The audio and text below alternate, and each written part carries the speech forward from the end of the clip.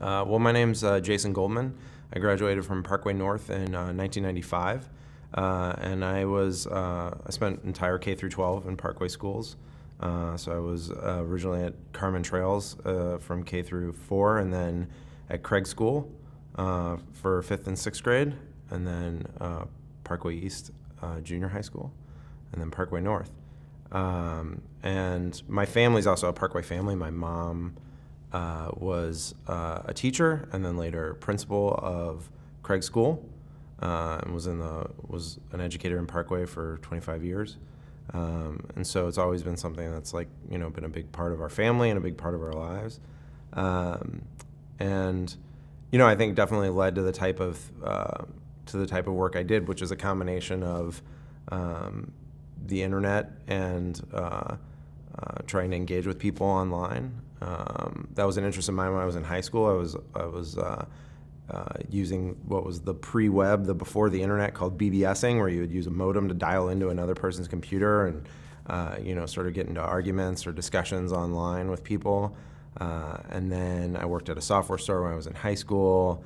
And I got to work on a number of cool computer projects when I was in high school, which for the 90s was a really rare treat and amazing privilege. Even in junior high school, my science teacher, Ms. Kelly, sort of put me up for this program where we got to work on a year-long project in the computer lab, working with CD-ROMs and laser discs, kind of telling stories using all these new technologies. And I was able to kind of skip a good amount of class that year and just work in the computer lab for the good chunk of it, which I still think is one of the better maneuvers I've ever pulled off on my life, which is I had this special project and could just say to people, oh, we've got a special project in the computer lab, and no one really understood what it was. And so we got out of class for something like a better part of a semester. But that was that was a really exciting time when personal computing was exploding, and I knew it was something that was interesting to me, but not just for the technology part, but for the part to connect with people emotionally and to engage with people. And so that led to my interest in working on the internet, what later became known as social media, whether that was originally Blogger, which allowed people to, similar to the kind of BBSing that I was doing in high school, was now the next version of that, where people would have their own place on the internet, their own place on the web, where they could publish and share their thoughts. And then working at Blogger led directly to starting the work on Twitter, and which was the whole next evolution of that concept of allowing people to connect and share their feelings and to engage with each other. And it was a result of all that work that I ended up working at the White House and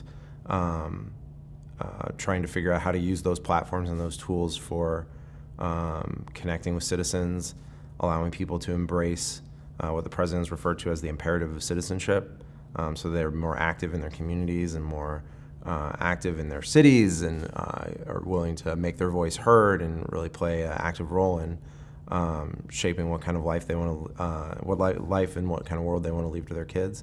And I think the internet and using online tools is a really important part of that. So that's sort of been the latest step, and I think a lot of that started in the computer lab at Parkway East Junior High School, and I think a lot of that was inspired by the education I got in Parkway schools.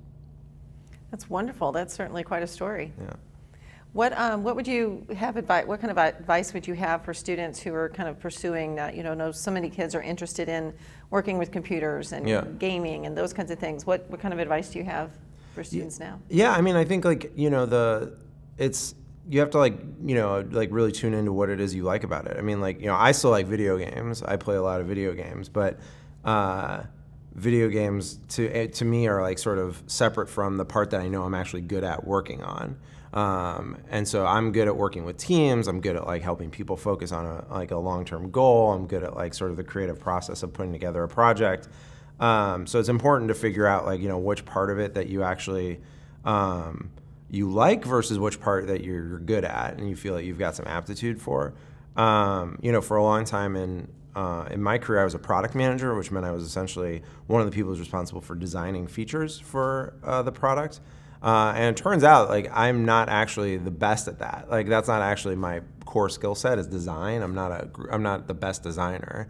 But what I can do is bring together good designers and other people who are are really creative. I'm really good at working with folks who are way more creative than me and helping them attack a larger problem. But it took like 30 years to figure out that's what was going on. And so, but you can see inklings of that. Like I can look back and say, when I was on like the debate team in high school, or when I was like on like the quiz bowl team in high school, I maybe wasn't the best person on the team. Like I wasn't necessarily like the best person on the team, but I would be the captain of the team because I was good at like kind of, pulling folks together and kind of making it feel like a team. And so you get those inklings pretty early about the stuff that you're actually good at versus the stuff that you just actually enjoy. And so it takes a long time. It takes sometimes a whole lifetime to figure out how to separate those two and think about them differently. But that's a core thing. Well, it sounds like you're a natural leader. Can you share what this award means to you? I think, for me, it's really like I'm very proud of being a product of the Parkway school system. Like, it's, as I said, my mom was an educator in Parkway. My brother went to Parkway schools. Both of us were in Parkway schools for K through 12.